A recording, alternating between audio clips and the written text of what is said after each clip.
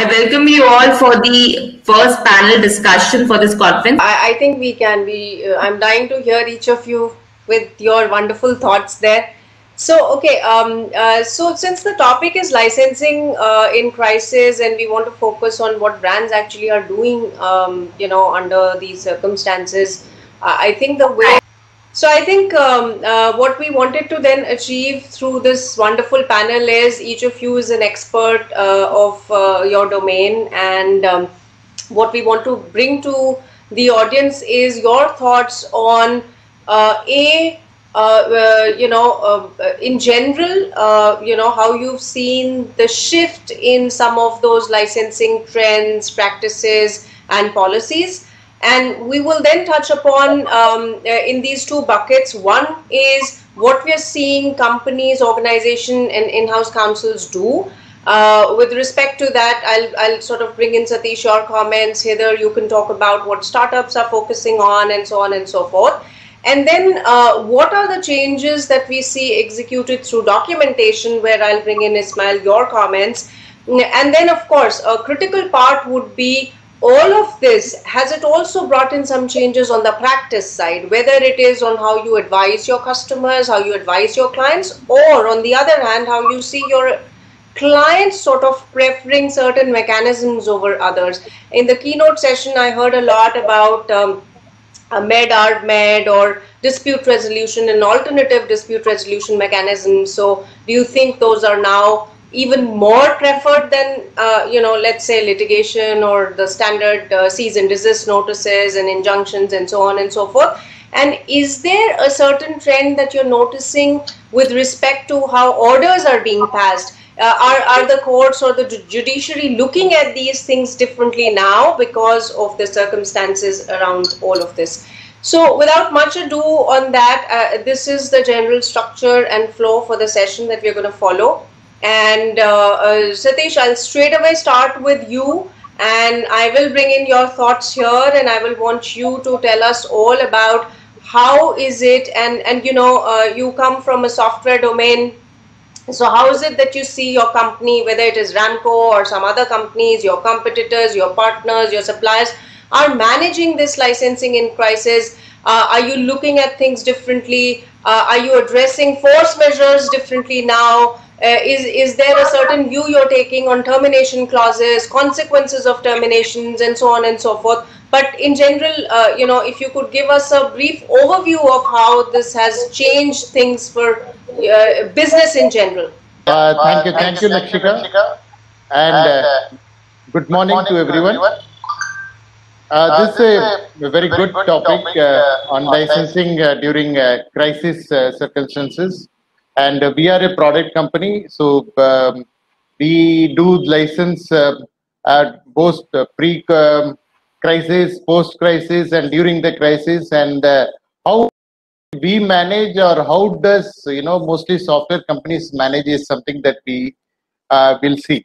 So on two aspects. One is when we are as a licensor, and the other aspect that we'll be seeing is once we are as a as a customer. So first, I'll discuss about what we did during as a licensor, during the time of crisis as a licensor. Usually, this is a very testing time, and we see a lot of customers invoking force majeure clauses, and a lot of customer going for termination, lot of customers going for suspension of the services. So how did we manage all this? First is force majeure. It has to be seen that we have to go with respect to the force majeure clause in the agreement. So it has to be black and white. It has to be given very clearly in the agreement. If customer is invoking a force majeure clause, then we have to see how soon can he invoke the force majeure clause.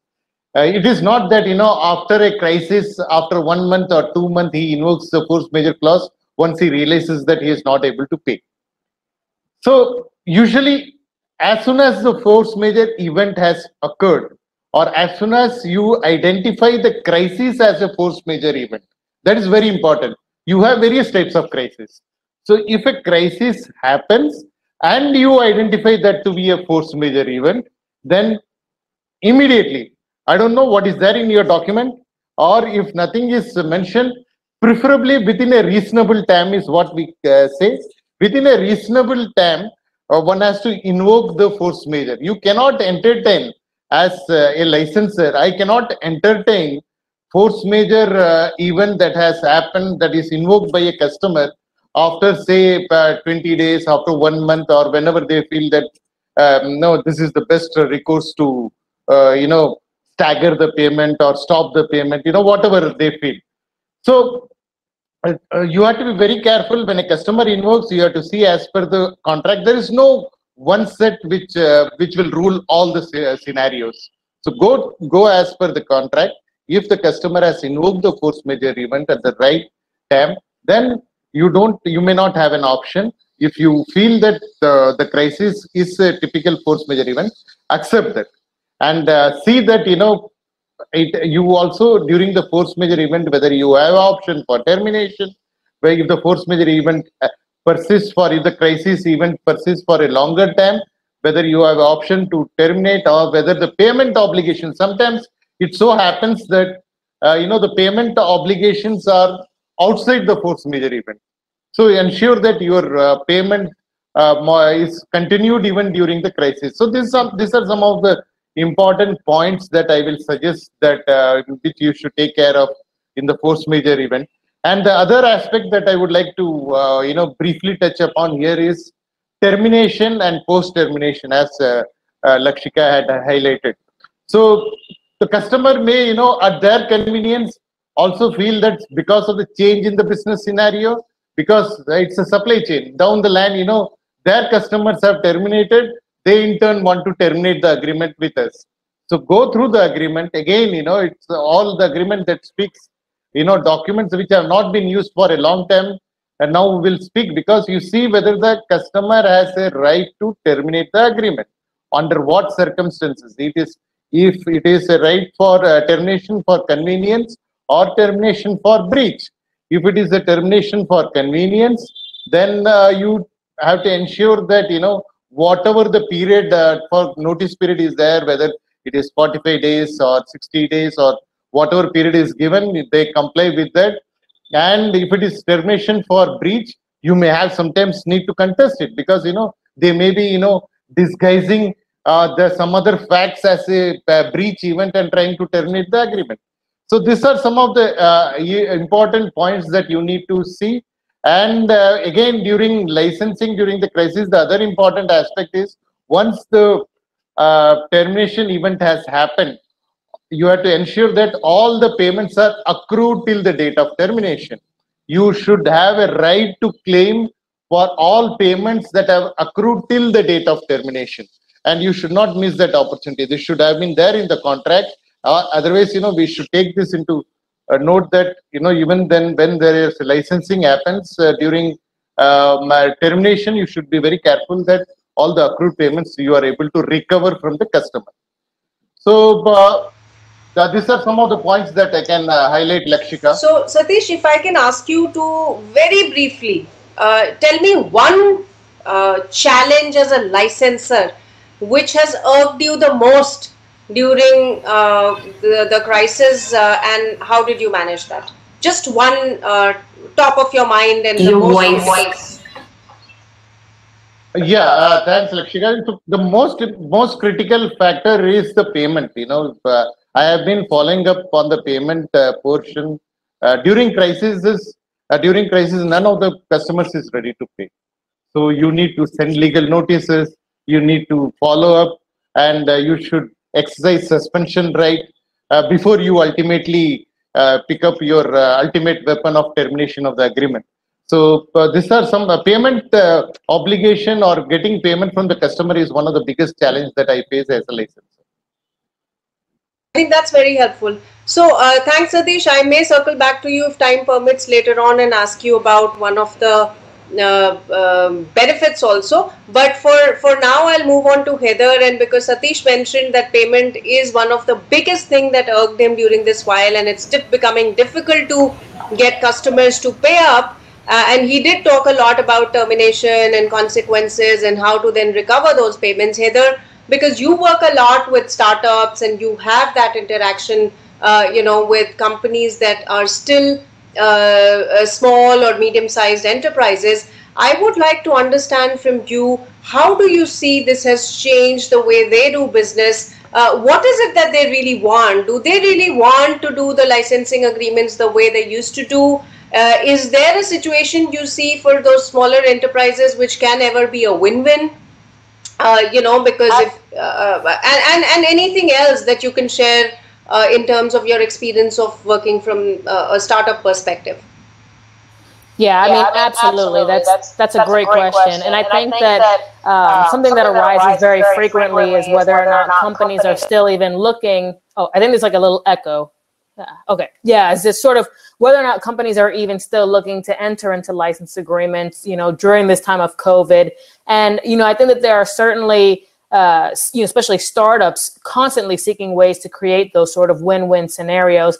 And I think that through these different license agreements, parties can create those win-win scenarios really by granting that license permission to use that IP in certain instances and on certain basis and terms of the licensor. And so I think when you look at it, there's a lot of benefits, not only to the licensor, but also to the licensee. And both of those aspects and benefits are pretty instrumental. So we see that even with the licensors, it really creates a great opportunity for them to enter into new markets, enter into geographic regions that they otherwise maybe wouldn't have had the ability to without, substantial work.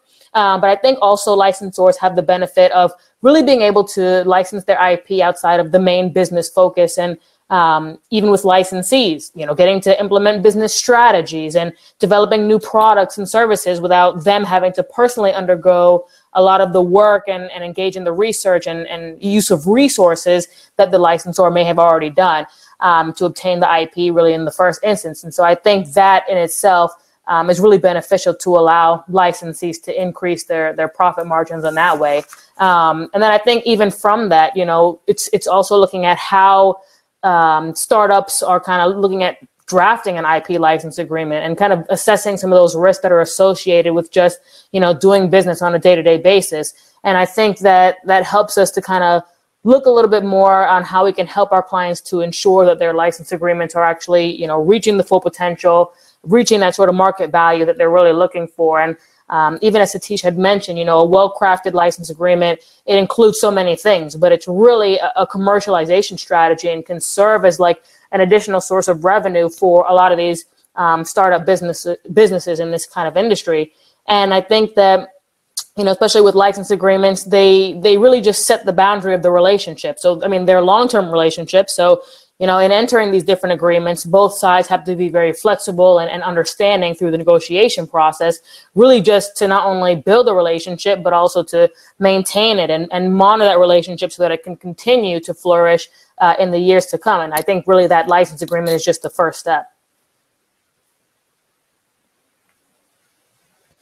Heather, there I think some good points, and you do sort of agree then with also what Satish mentioned on construct of these license agreement becomes extremely important. It's critical to see what goes into that documentation, because ultimately in an event of crisis, that's what you're going to bank upon. And if that's not crafted well, I think it's almost an attack on your backbone, which you don't realize unless you actually break it. So,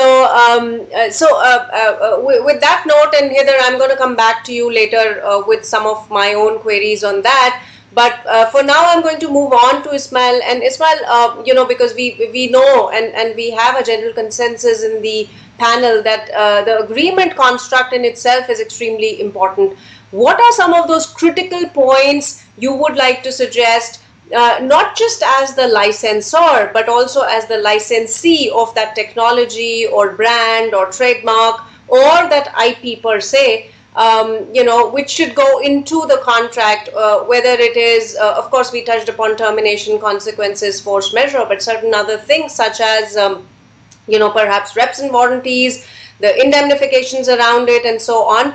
And also, I mean, in India, it is still nascent, but a lot of brands across the globe are using their IP in these moments of crisis as an additional source of revenue.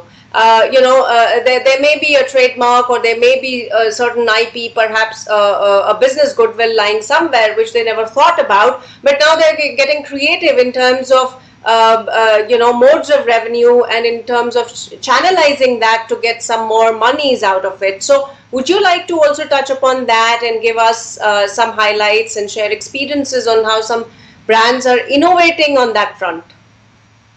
Yeah, exactly. Thank you, Lakshika.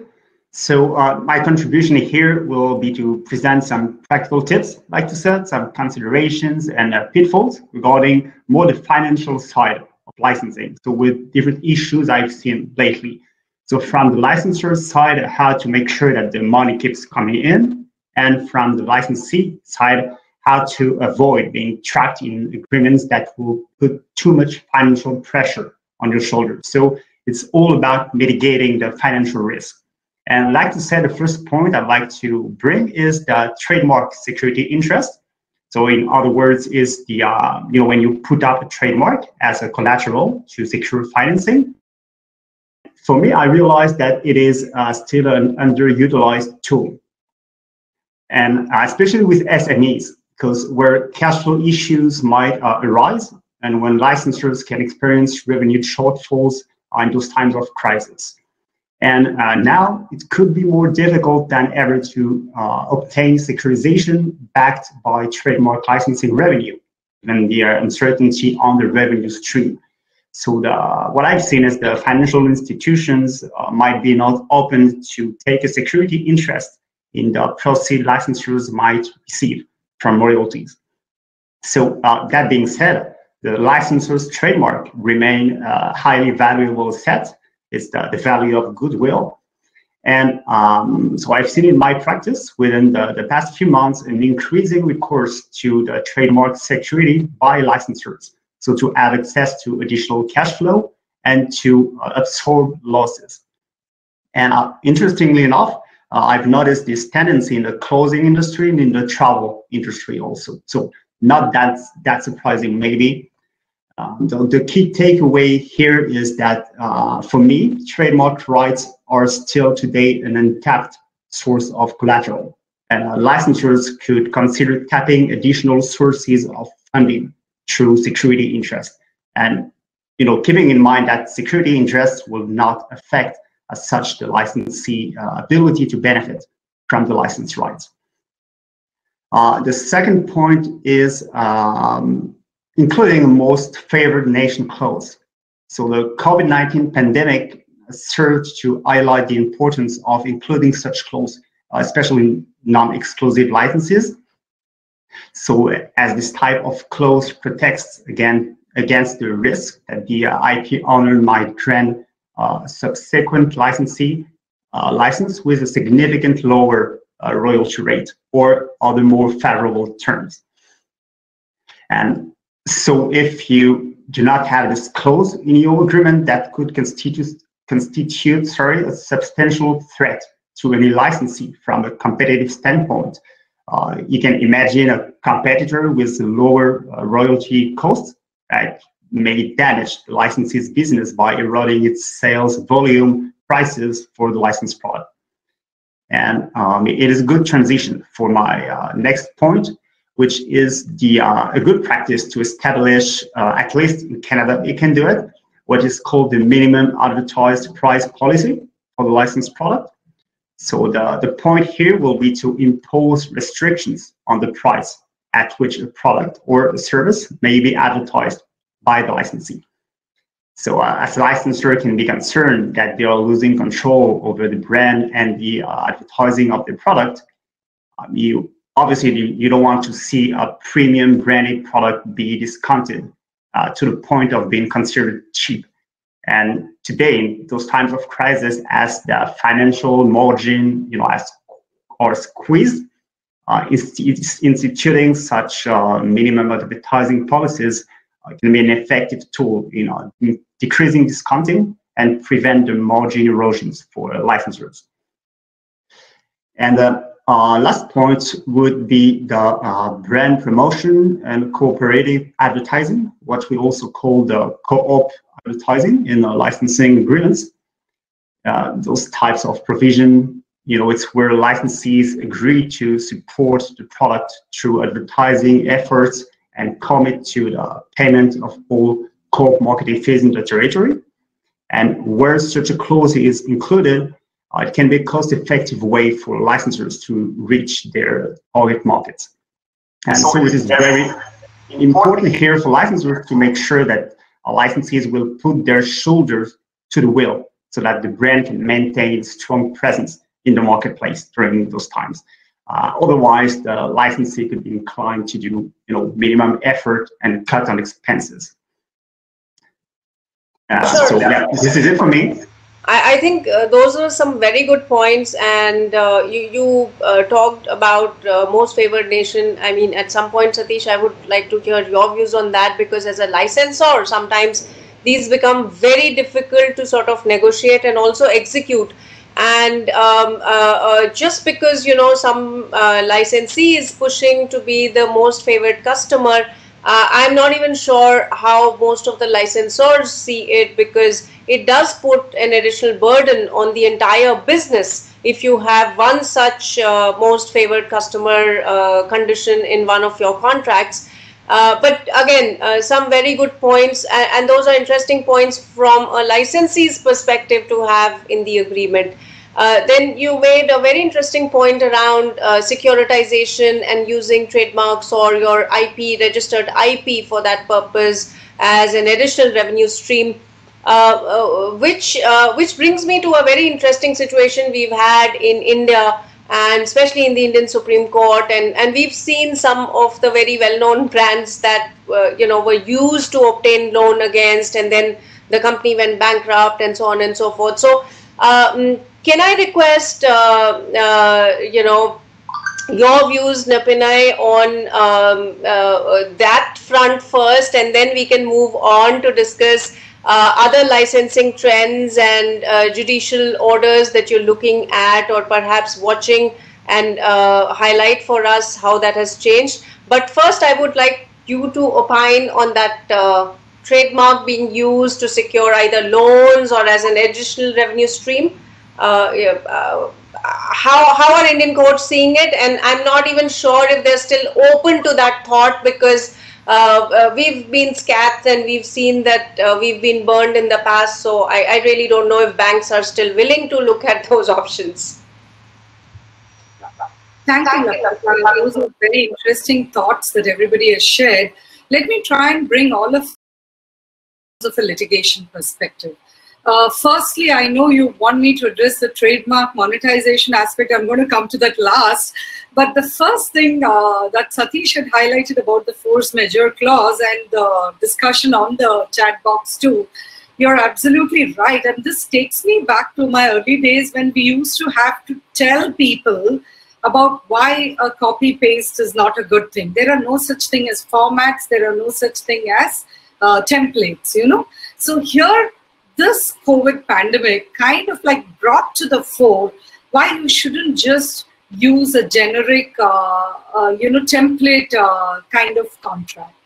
And you will see the importance of that when it particularly comes to the stage of enforcement, where each and every word and comma are going to have a bearing in terms of how it is going to be implemented. So the first thought I wanted to share was, when we are talking about force majeure, you'll have to look at the holistic aspect of it and not just look for words specific to an issue. I think what Satish had clarified in the chat also is it's not about providing a force majeure for COVID.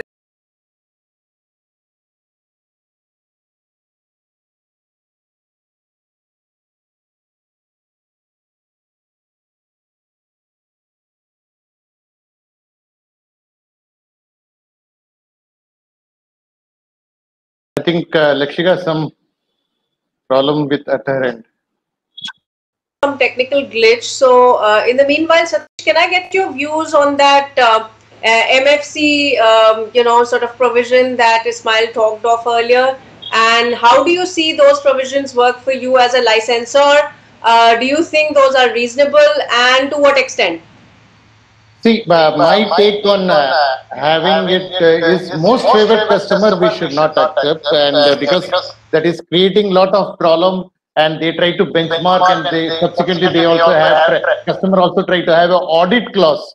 But with once you give a most favored clause, then the customer try to benchmark the MFC clause with respect to other clients. It becomes a very tiresome problem once this because the MFC cannot be given to any customer per se, because this will also be a restrictive in our nature. The business scenario depends from time to time. The business scenario that we are facing during crisis may not be the same when we face the same, when we get the same business opportunity post the crisis. So, I have a feeling that the MFC clause at whatever time it is, has to be resisted. And this is a lot of pain areas because of multiple reasons. And if at all you agree to that, I know you should ensure, because sometimes I see if it is a big brother client, you don't have an option to, negotiate. No, it is like take it or leave it. That is the scenario that you usually face. In those scenarios, I will say try to insert a clause. MFC clause will only be applicable with a disclaimer you have to put, saying that for same type of business, same condition, same business volume, so that you have some way to escape if at all you are cornered at some point of time in future. So I think this is my take as far as the MFC clause is concerned, which you have to keep in mind while drafting contracts. That's the most important. That's what we attorneys are being paid for. So those are helpful inputs. In fact, Heather, that brings me to you, because recently, and especially now with the crisis, I'm seeing that a lot of the smaller enterprises and startups are becoming over aggressive when they are negotiating these licensing arrangements. And I'm using the term over aggressive because I think they're trying to sort of protect their interests. But a lot of times I'm seeing that the practitioners or lawyers or attorneys advising them are overprotecting, to the extent that it is becoming a hindrance to the business. So just for example, they're sort of disclaiming all warranties on their products. They're disclaiming standing behind their product in terms of not being able to give indemnifications if there is any IPR breach and so on and so forth. So how do you see this? Is this a trend because of... Yes, Napani, you are. I just posed a question to Heather. Maybe I'll circle back. I completely lost connectivity in the middle. Lakshika, may I continue? I don't know how far. I just posed a question to Heather. If you don't mind, we'll circle back on where you left, for continuity.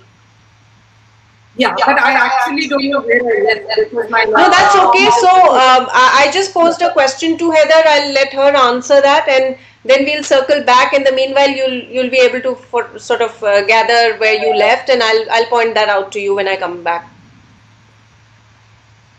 Sure, and I think exactly what you mentioned is that there are so many key provisions in all of these license agreements, and Satish already touched on a couple of them, especially considering the term and termination, as well as the cost and compensation. And I think even especially with a lot of these startups, they're putting a lot of emphasis on what exactly are the actual grants and the rights that are included in this license. And I think for them, they're really focusing on how do we determine for our business, what's going to be distributed, what kind of adaptations can actually take part or be worked with in terms of our particular IP that we're either licensing or if we're the licensee of, and what kind of opportunities might there be for reproduction. And so a lot of it is trying to find a balance in discussing some of these big, provisions around the license grant itself and determining whether or not that license might be exclusive or non-exclusive, and if there might be territorial rights around that as to, having that agreement be focused more so on an international basis or just, more local or national regional basis. And so I think, of course, in considering your, limitations of liability and your reps and warranties, also placing a lot of emphasis on those license grants at the very onset of the conversation for a lot of these startups. I'm going to now circle back to Napinail, to you. And what we were discussing was some of the things that you're seeing during this crisis sprout up during negotiation on the licensing agreements, and you were highlighting the key focus areas. Of course, Satish, Ismaël, and Heather have mentioned a few, but we would like to hear from you what are those things we should focus on and how these impact actually at an execution level. What you've written today into that document is going to come back to you when you actually run into a dispute. Thank you, Lakshika, and I'm sorry, my screen just froze. So very, very quickly. One, as I had already pointed out, don't rely on template documentation. It's very important that you apply your mind to what you put into your agreement, because that's what is going to hold you instead if it goes to litigation. Even if it doesn't go to litigation, let's assume you're even at a mediation stage, as was pointed out earlier, and you need to highlight what are the strengths or weaknesses of your case. You want to point out what exactly was intended when parties got into the transaction. You have to go to the written word, and therefore it's very important that you lend focus to what you put into an agreement. The second aspect which I was highlighting, and probably when I got lost, was this issue of looking at it from both perspectives and how courts look at an agreement. Be it force majeure or any other provision, the standard approach of courts is to ensure that the contract is implemented. They would be very reluctant to strike down a contract. Upholding the contract would be the norm. Striking down something or allowing a party to exit would be the alternative remedy. So for you to sustain an exit, for you to sustain your claim even of force majeure, you need very precise clauses which will support your claim. So on this, I was also pointing out the reverse aspect which Lakshika had pointed out earlier from a licensee's perspective. So for instance, look at a situation where a licensor may go bankrupt. In that case, what happens, let's say an ERP software which a licensee may have taken, and they need to have continuity in terms of usage of that software, and the licensor going bankrupt should not necessarily impact the rights of the licensee. Here again, the golden standard of courts ensuring that license agreements will be enforced, any kind of contracts will be enforced and will seek performance comes into play, and it will help the licensee in a situation like this. We do have provisions of doctrines of frustration where parties in these kind of situations can claim why the contract cannot be performed. Let's take, for example, minimum guarantees, right? So Satish spoke about the difficulty in terms of recovering payments, in terms of granting license rights. Look at the reverse side of it, where a licensee may not be able to meet minimum guarantees because certain situations which were not envisaged have come up. So you have one aspect of taking force majeure, etc. into play, but you also have the doctrine of frustration. So you need to look at contractual terms holistically. How have the trends been in terms of court processes? The very first thing which I've noted in terms of even a preliminary stage of a dispute is a reluctance to go to court, and rightly so. Because this, in the best of times, parties are very, very reluctant to go to court. We always try and seek a meeting or a, not necessarily a court-enabled mediation, but a conciliatory process where we would try to resolve issues in an easy manner and without having to litigate on it.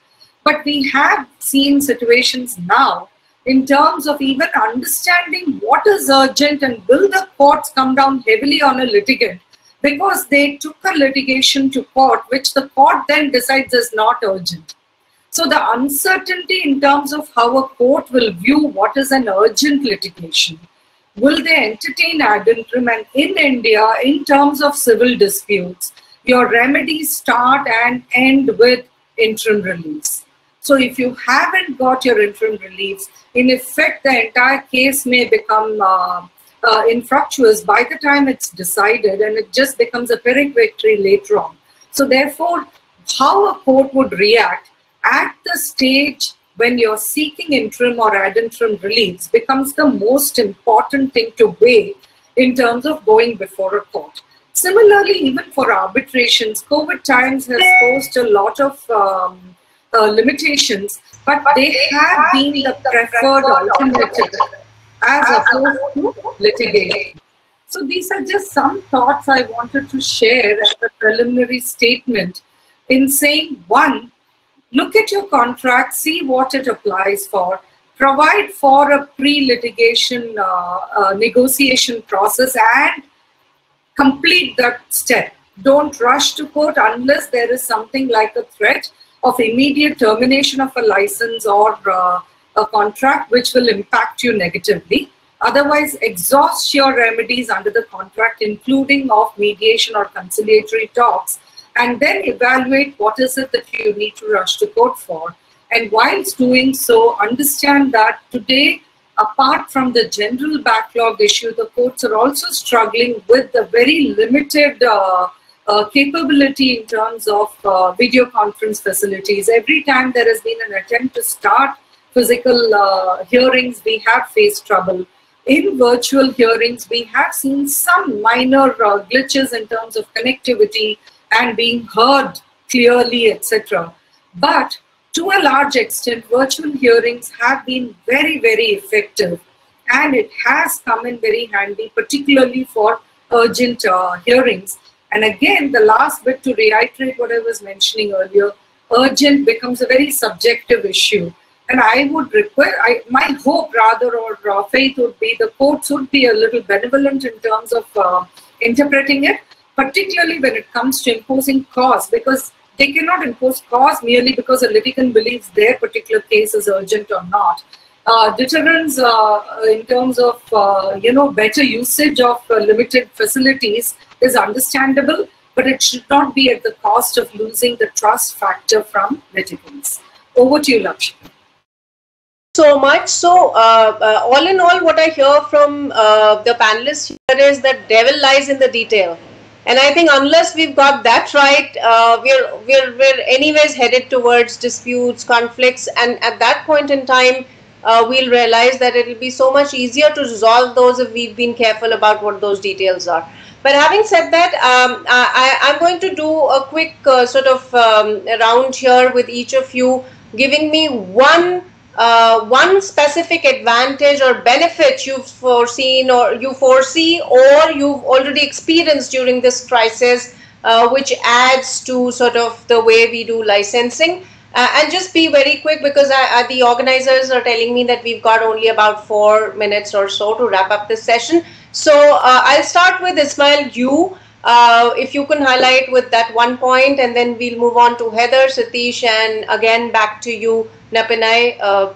That's how we'll conclude this. Thank you so much. Yeah, thank you.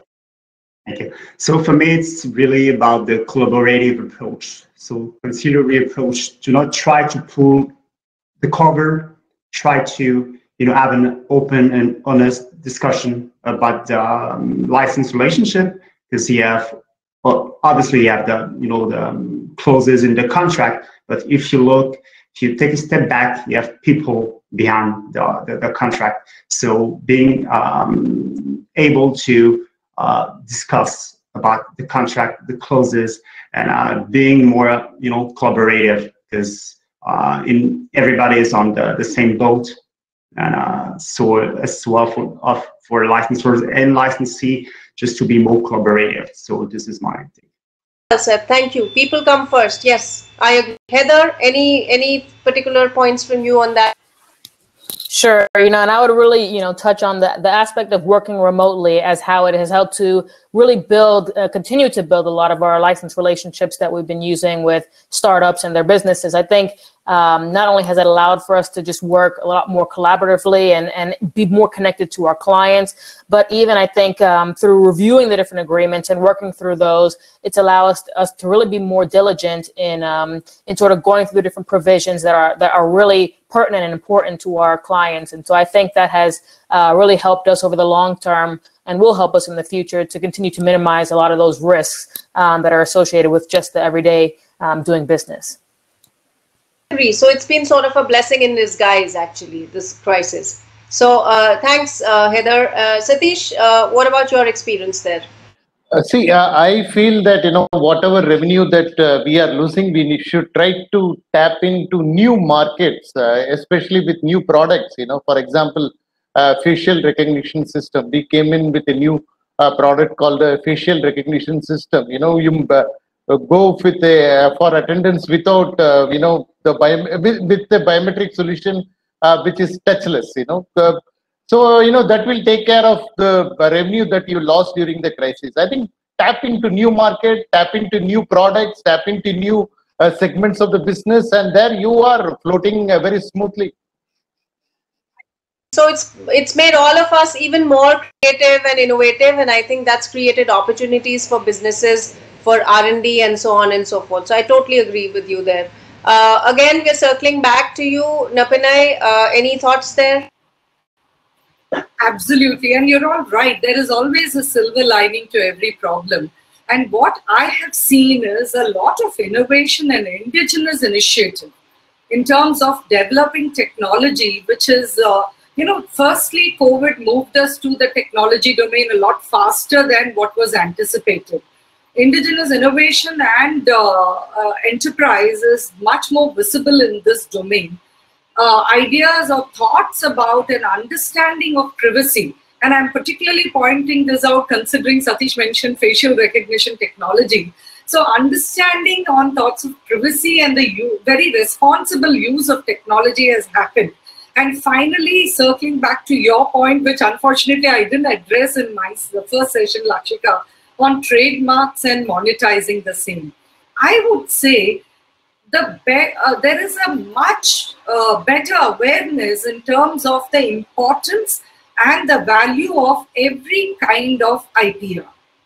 People understand what is copyright and why they should not violate another person's rights. Even when you talk about, today you have a populace which has been stuck indoors, and yet piracy has come down. It is not like it has increased, because they have other options, easier, less expensive alternatives, and also a better understanding of what piracy is all about. Similarly, when you're talking about trademarks and monetizing, we have always known trademarks are the most important and the most expensive of the IPs that could be monetized for a long period of time. Today, the understanding is a lot better. It is only about understanding how valuations function and whether they can use it in terms of securitization. That is evolving today. And I would say banks are not that far behind in understanding it, because they've already been involved in the valuation aspects. So to a large extent, they are moving ahead fairly strongly. But the issue always will be, is this ephemeral, the kind of valuation and the kind of understanding we have in terms of intellectual property rights? Is it sustainable, or is it just transient and is going to die along with COVID? COVID, I hope, will die very fast, but not the understanding and the learnings that we've got from this period. So this is what I believe is what we are looking at in the future. So much there. So in short, the conclusion that I hear from the panel is that there is always a silver lining. Any crisis you go through makes us learn a lot. It's been a blessing in disguise. We've learned to innovate. We are finding new ways to creatively remodel our business structures and so on and so forth. So I think all in all, it's not just bad. There are many good things here, and hopefully all of that good is going to stay, even though sort of we fare over this crisis as we go along. So with that, we wrap up this wonderful session. Thank you so much, panelists, for great insights from each of you. I learned a lot today. I'll hand over now to the organizers, and if there are any questions or however you would like to take it forward, we are here to sort of address those. Thank you so much. Thank you, Lakshika. Thank you, Lakshika, for moderating this wonderful session and a very interactive session for the first panel discussion. And thank you to the key panelists joining for today's conference and making this session a very memorable one. So can we have any questions from the participants who are listening to this session? So we can take 1 or 2 questions. So anyone would like to join in the video and to ask face-to-face questions from the key panelists and the moderator available here? Any questions for them?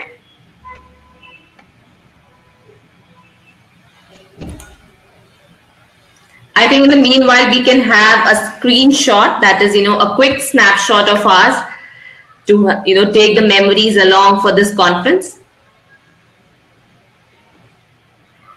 So thank you so much.